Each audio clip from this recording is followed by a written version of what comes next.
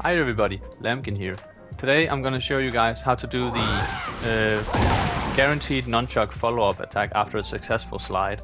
So first of all, this video right here is gonna assume that you already know how to do the slide, but in case you don't, I'm just gonna explain it real quick, and I'm gonna say that I do have a slide tutorial on my channel. It's in a playlist, and I'll also be linking it in the description of this video. And I have a really good, easy beginner method how to do slides as well, apart from the manual inputs. So yeah, if you're unsure about how to do the slides, check that video out. But like, short version is that you're gonna have to do a down forward to down forward input like that. You're just gonna have to do a little bit quicker than I did here. It's for demonstration purposes. It's gonna look something like this. And you'll see he'll get this little like animation, this little crouch dash, like pseudo crouch dash animation. And at any point in this animation you can press free, like that, and he'll do a slide.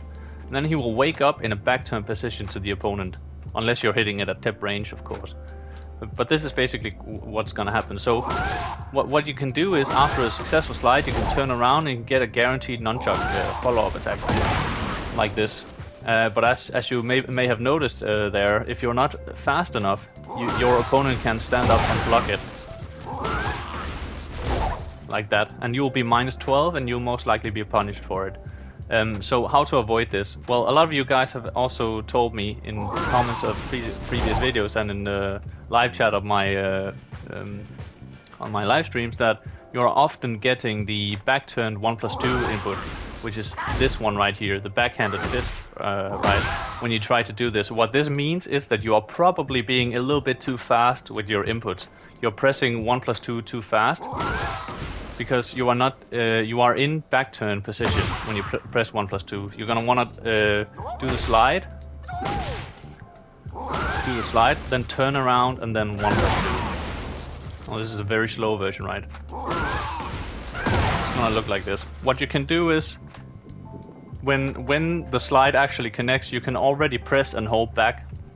If you notice my command history right here, I'm already pressing and holding back while the slide is connecting. So what this does is that as soon as you are out of the slide animation, the exact frame you're out of the slide animation, he will start to turn around. You see?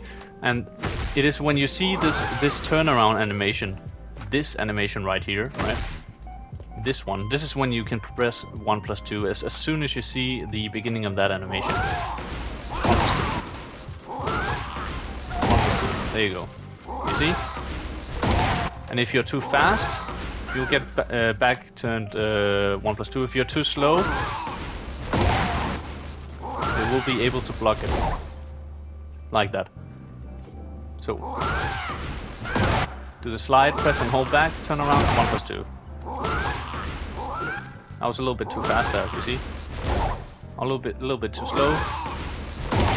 Goldilocks and the Three Bears, you know, the third time it's just right. So that's how you practice it. It can be pretty tricky to get the timing exactly right, but with proper practice you can have a very high percentage success rate on this.